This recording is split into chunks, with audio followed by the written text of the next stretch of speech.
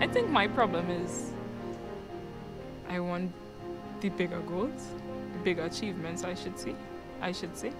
If it is that somewhere along the line I have to make more sacrifices, I will do that because I want to come out on top.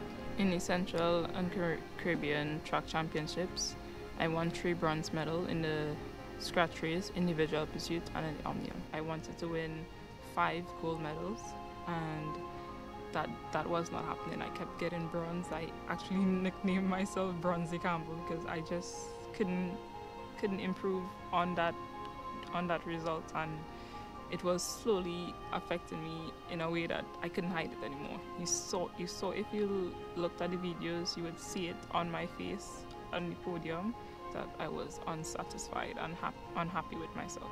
It was a huge accomplishment for the country because I created history, but I wanted to be on the top step. I wanted to be the Central American and Caribbean champion.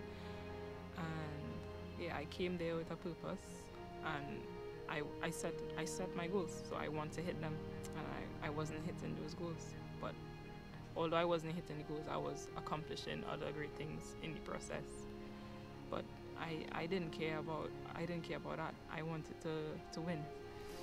When I won the gold medal on the final day of the competition in the race, it was a weight just came off my shoulders. I felt relieved because I was fighting for this gold medal for so long, and to finally get it, especially on the last day, I really felt proud and happy about myself. Especially for the fact that I went in there, I was super tired. During the race, I wasn't feeling good, my legs weren't there, but when I saw the finish line, I just knew I had to go.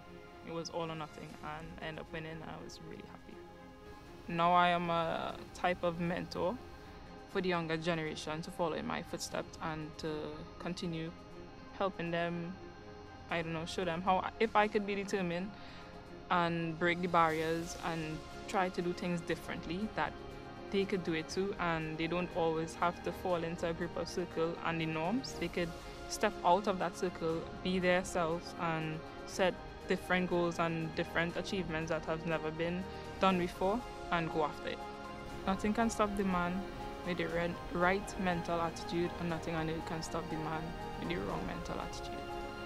So how you carry about yourself, the way you think, is the outcome. My name is Teniel Campbell. I am 21 years old, and I am an elite national cyclist for the Republic of Trinidad and Tobago.